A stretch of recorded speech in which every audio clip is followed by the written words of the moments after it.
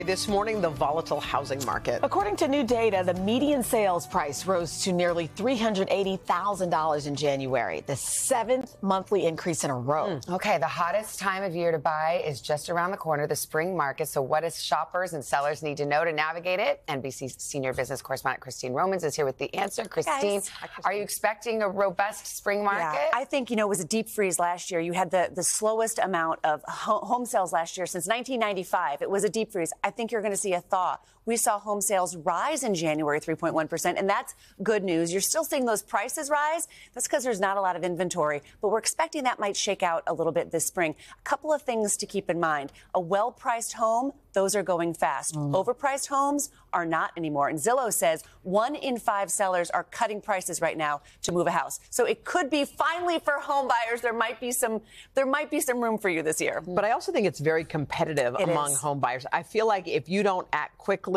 the house goes like that. As you know, you've got to be ready. You have to, get your loan pre-approved. Yep. Go to annualcreditreport.com. Make sure your credit is in good shape and you don't have any surprises. And be ready to shop early. Don't wait until March or April, because everyone who's been sort of frozen out the last couple of years and who wants to move, there's pent-up demand for people to move. Maybe they've got kids they want to put in a certain school district. Maybe they have to move for a job and they've been sort of frozen out. I think you're going to see people trying to shop out there this year and try to get some traction in the housing market. I have family members who are trying to hold out for better rates.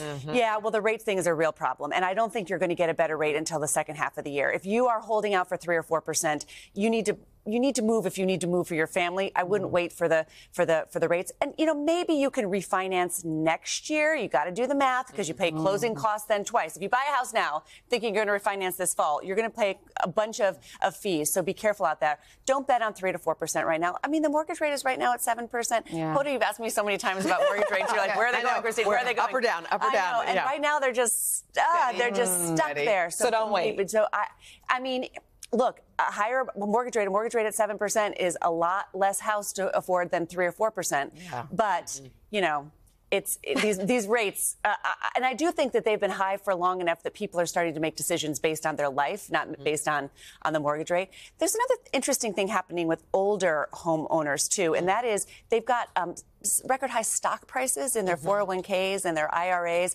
Some of them are starting to say, well, wait, I have money here. Why am I not moving because of a mortgage rate? They have a little bit of a cushion because of their stock investments. What if you do want to sell? I mean, what do sellers need to do to get ready for this? You need to be well priced. Use a broker that really knows your neighborhood so you price the house right. That's really important here. Yeah. Also, don't bet on the bidding wars of days past. In some neighborhoods, in the tri-state area here, there still are some bidding wars. But, remember when people would go in, there'd be 400 people who lined up outside and the house would go for cash, 20% over.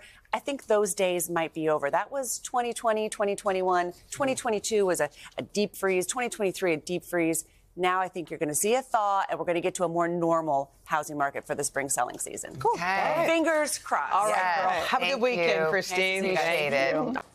Hey, thanks for watching. Don't miss the Today Show every weekday at 11 a.m. Eastern, 8 Pacific on our streaming channel, Today All Day.